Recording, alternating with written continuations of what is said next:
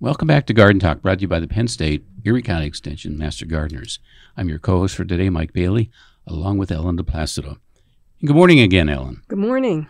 Hey, last time we kind of talked about preparing the soil in the spring of your garden, and you talked about cleaning up, and we talked about the importance of that.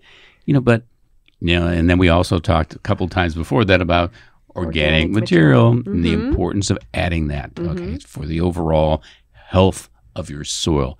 Keeping your soil healthy is so very, very important because half of your plant is below the soil line, isn't it? Okay? Yes, it is. The root structure. And that's what's out there gathering minerals, gathering moisture, and gathering everything that plant needs to look beautiful up above. Right. And we talk about adding things like leaves, grass clippings, straw. They'll do the job for you. We talked a little bit about no-till gardening because you're at the same time adding that organic material that those plants need. Yeah, and some mushroom compost is as long as you don't overdo it. Right, just a little. We used too much one year, and that was not good. You're right, and we also don't necessarily use it each and every year because we found that actually skewed the pH a little bit of our soil. So you got to kind of be careful. But one of the things we do stay away from is wood material that has not composted. Yes. Freshly wood chips that look so nice.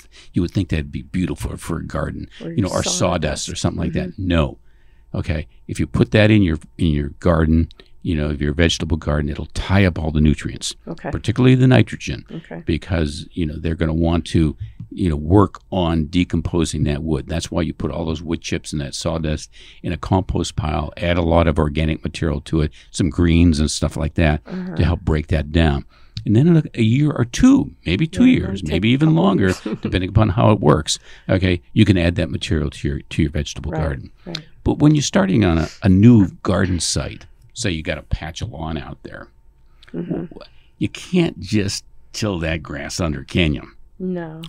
Or take a shovel and flip it over in, because you'll get grass all year long in that vegetable garden. It's just going to drive you crazy. So you really kind of need to do one of two different things. You need to scrape that off the top, which is a nightmare because I've done it before. And I go, well, this was stupid. That was mild. Okay. He called himself stupid. I didn't. Or you can put something over it to smother it. Yeah. I've used garden cloth or cardboard. Just taking a cardboard box, and I've done that at home and just lay that over there. And that works. Takes a week or two, right? Yeah. But if you get out there early enough in the season, you can do that. You can suffocate that lawn, or like, Rick, who's sitting here with us doing the technical component, he mentioned even some, the tar paper cloth that you use on roofs, the word slipped out of my head for a minute there, But it keeps out the light. Right. And it really kind of does a wonderful job. Right. So there's a lot of good materials. You can find some kind of a tarp someplace to do something like that. And once it's died off, then you can till it. Once it's turned brown, and you got to let it die off.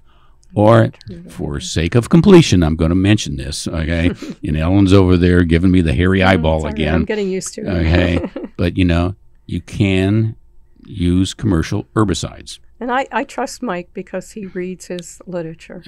But you got to be very careful with things like, the typical one that everybody talks about is Roundup, which is the active ingredient of that is the glyphosate. But you got to be very careful because a little bit of overspray, that's all it takes to kill nearby vegetation. Whether it be additional lawn or whether it be your rose bushes or some other shrubs that are nearby. Do not use that stuff on a windy day. Use it as directed and don't overdo it. Right. Now, that stuff typically breaks down, in 10 days to 2 weeks under decent conditions, and it will not be absorbed by the roots of your plants that you put in there if you use it correctly. Did I say that right? If you use it correctly. Okay. Yeah. And so many people do not. Okay. You see people out there, they saturate everything. Right. On a windy day, they're spraying. On a windy day. You don't need to do that. So I would prefer that you would use the cardboard or the tarps or the tar paper or something like that to do that, to kill that off.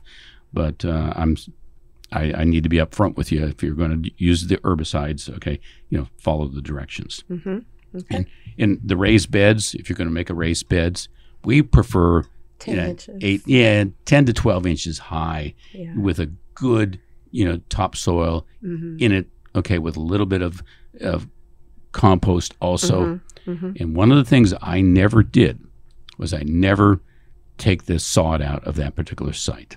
And I don't double dig. I've never had a problem with weeds coming up. And we've always had good luck with the garden. So don't overdo things. Right. Don't kill yourself setting up a garden. Yes, you're right. So, Ellen, it looks like we've used our time, so we need to sign off for now. Okay? So thank you for listening. Bye-bye. Bye.